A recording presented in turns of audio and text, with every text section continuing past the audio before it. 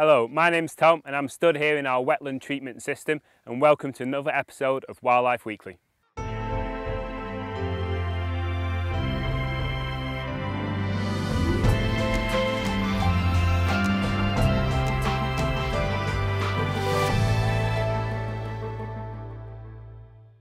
So there's been loads of activity around the centre at the moment. We've got some growing black swan cygnets, some really cute chicks and some amazing young calves to show you today.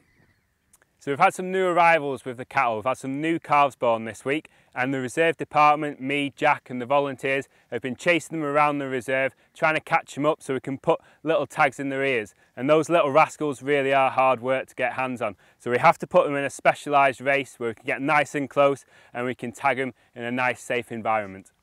So we put the tags on the calves to identify them, and that means in the coming weeks we can tick them off the list every day when we go out, make sure they're nice and healthy and in the best condition they can possibly be to help us manage our nature reserve here at Martin Mere.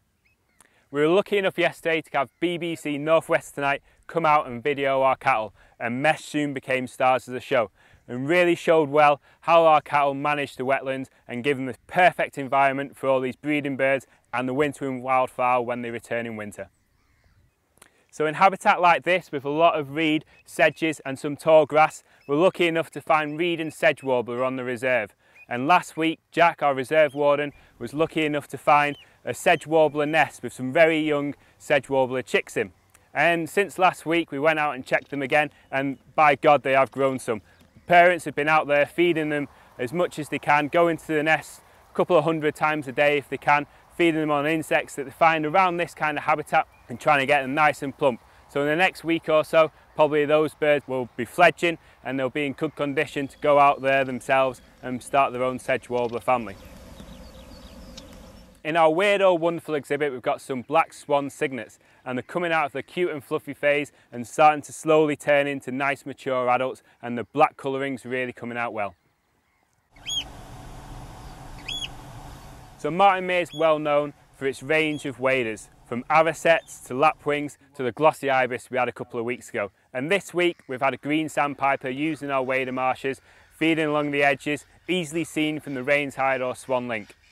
The reason why we're getting green sandpiper this time of year is they've migrated up north further in the year to breed in Iceland, Sweden, and now the ones that have failed or have bred really easy, they're starting to make their way back to North Africa and start to migrate there for the winter time. So we're just getting them stopping off on passage, which is why wetlands are absolutely perfect, because they're bringing in all these migratory birds and they're a nice bed and breakfast for this green sandpiper during this migration. So this time of year we've got the beautiful bee orchid, which is growing up close to our iconic harrier hide. The bee orchid's an absolutely beautiful plant. It mimics a bee, so it tries to attract them to it, so the bee latches on and it pollinates the plant. And the harrier hide is the perfect place to view our reed bed, and it's fantastic to see all the different birds using the wetlands there. The weather coming for the next week is going to be pretty much what it's like today. Slightly overcast but nice and warm. Perfect conditions for plants to come out in full bloom, insects to emerge, especially dragonflies and damselflies from the water, and our post-breeding populations of lapwings and starlings are starting to build up, so we've got some fantastic things to see out on the reserve.